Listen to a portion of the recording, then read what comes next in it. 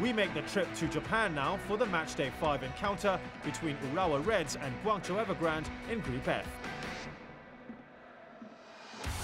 The Chinese champions made a positive start to their campaign with a 3-0 win at the expense of the Reds on Matchday 1. And since then have been unbeaten with a tally of 10 points and 3 wins to boast of in 4 games. As for the J-League club, the race for the knockout stage has been a tough task, with the Saitama Giants racking up just 4 points from a single victory and a draw. Come Matchday 5, and the 2007 champions had to win at all costs to avoid an exit from the competition. But with an aggressive Guangzhou looking forward to doing the double over the Reds, the stage was set for a mouth-watering battle. Guangzhou had 1 foot in the knockout stage at the end of day 4, with Jeonbuk and the Reds still in contention of progressing.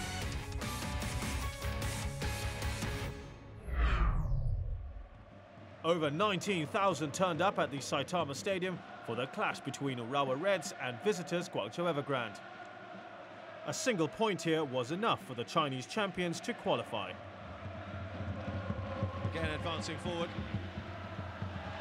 Every chance they get. Onside here, 1-on-1.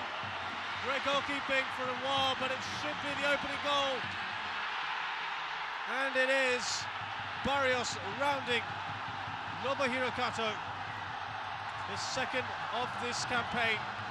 Marucci with the pass, and really well done by Barrios to just put that past the keeper. It was that touch there. Very, very cheekily done.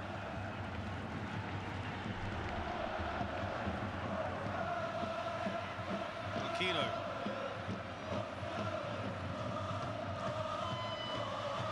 That could fall kindly. They've got a goal back here. Is that offside? Shinzo Kuroki tapping in. After great work from Aquino, standing that ball up. And it might all be too late anyway. They certainly will go out with a bang.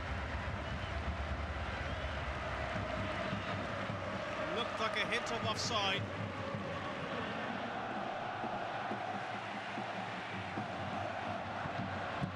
And that's another goal! A brilliant finish!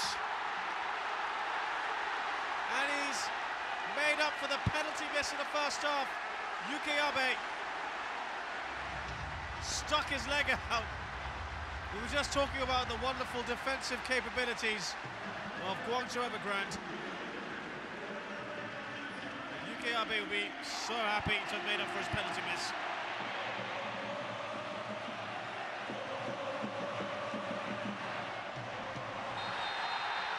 It's a penalty! Another chance to right that wrong earlier missing. Yes, he can. 3-1. Right back in this. Delight from the crowd and from the coaching staff.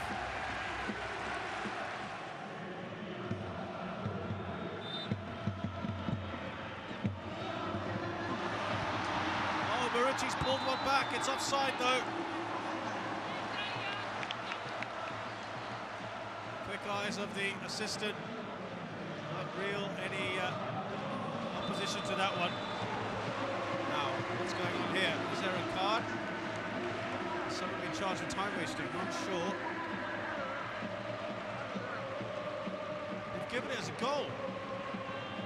What's going on? Well, this is really strange because it was overruled by the assistant as offside. Here is the goal. This is what we were looking for earlier.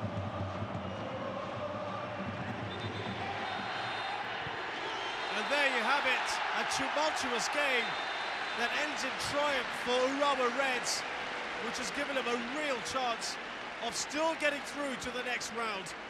But the final score here, it's Urawa Reds 3, Guangzhou Evergrande 2.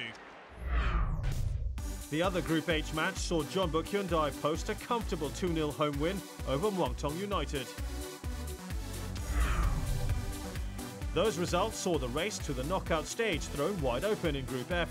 Guangzhou and Jeonbuk will face each other for home advantage on day 6, while the Reds can still progress if they defeat Muangdong and the K-League side lose their match.